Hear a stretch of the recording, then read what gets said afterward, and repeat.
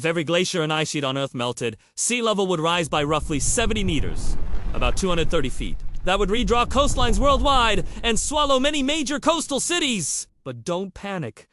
This isn't happening next year, or even next century. Melting every last bit of ice would take many centuries to millennia and massive warming to do it. It's a long, slow change, but the outcome is what matters. Why 70 meters? Because Greenland holds about 7.4 meters worth of sea rise and Antarctica holds roughly 58 meters. Together, they the giant water bank under the ice. Melt them, and the oceans cry. What would that look like on the map? Maps show new shorelines swallowing lowlands New York. London, Shanghai, Miami, large parts of Bangladesh and the Netherlands would be underwater, and whole coastal regions would become new bays and inland seas. Hundreds of millions, possibly more, would lose their homes and farmland.